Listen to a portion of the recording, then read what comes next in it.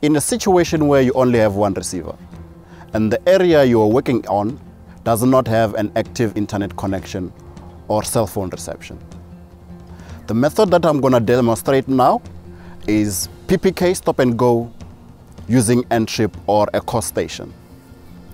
In this scenario, we will log static raw data on the rover, and then to post-process our position so that we get accurate position, we will download raw data from our local NTRIP or course station. The local NTRIP or course station will act as our base, which we will get raw data from, and then the rover data we will get from our own rover receiver. I will now proceed to connect to the receiver using the Wi-Fi method. Then we will go to Reach V3 and then we will look at the settings on how this is done. So let's proceed with connecting to the receiver with the Wi-Fi method. We will select on Wi-Fi, then select our rover receiver. As usual, the password is EMLID Reach, all small letters.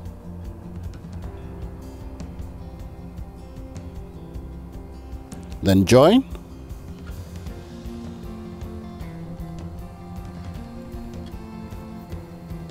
Once it's connected, we will now go to Reach V3.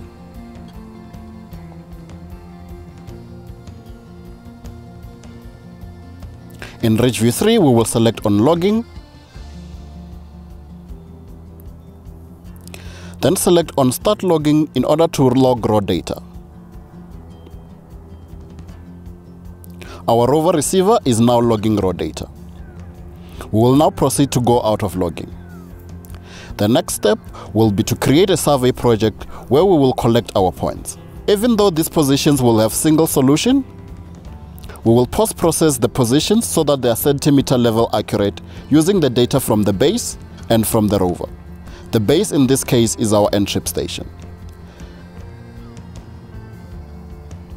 Let's now proceed with creating our project. Select on the plus on the top right hand side, input your project name.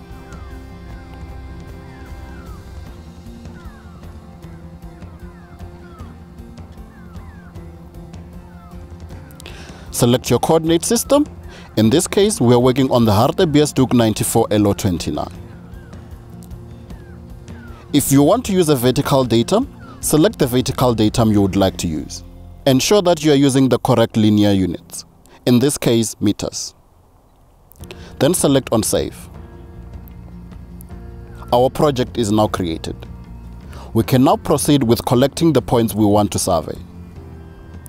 Input your point name,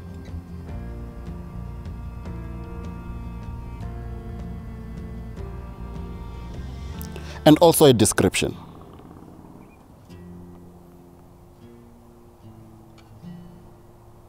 Input your pole height. In this case, the pole height we're using is 2 meters. Then save. The averaging depends on the distance you are from your base station.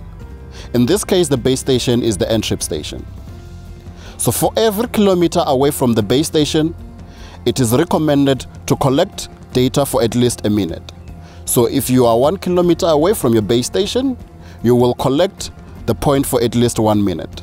If you are 2 kilometers, 2 kilometers. In this case, we are around about 5 kilometers. So we will select our averaging to be 5 minutes.